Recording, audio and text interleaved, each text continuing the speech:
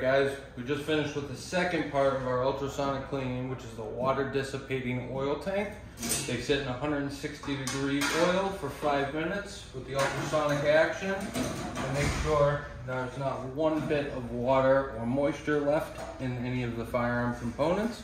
Next, we're going to take them all over here, we're going to blow them off, and then we'll meet you guys at final assembly and show you how we put them back together. Alright guys, so as you can see, the ultrasonic did its job. There's nothing left on any part of this gun. It's absolutely spotless, inside and out.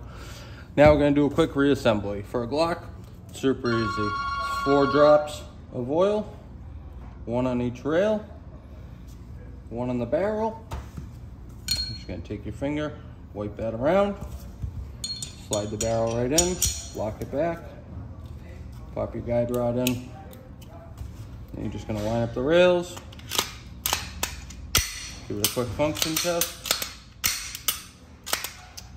And that is one completed, very clean gun.